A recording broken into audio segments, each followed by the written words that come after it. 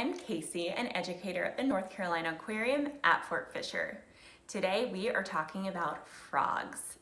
Now frogs are amphibians and they are really important animals. Today we're going to find out how you can be a friend to frogs. Be a Friend to Frogs by Laura Batt and Mackenzie Mather. There are thousands of kinds of frogs. They all live in or near fresh water. You can find frogs in ponds, swamps, forests, fields, and deserts.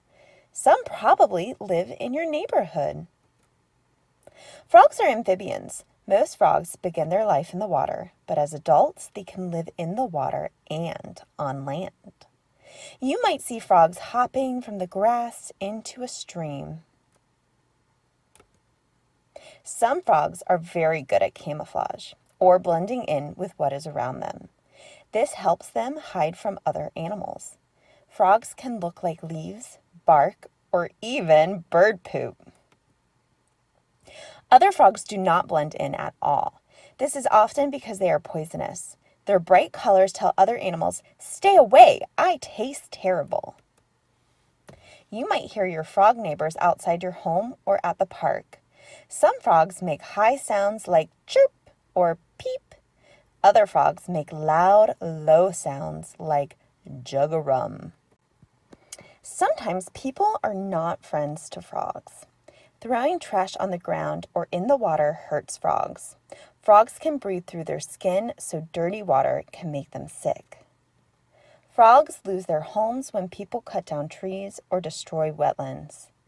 When frogs try to find new places to live or lay eggs, they sometimes have to cross busy streets.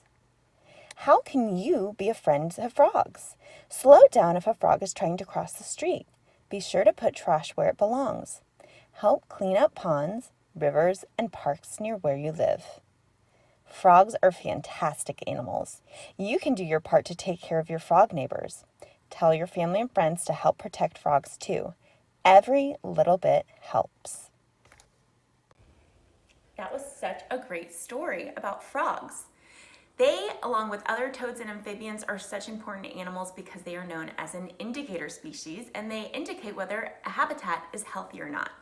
So if you hear a lot of frogs and toads around your neighborhood, that means you have a very healthy habitat. Now that you know how to be a friend to frogs, let us know what you're going to do to help them out in the comments below. Thanks again for joining us, and we'll see you back soon.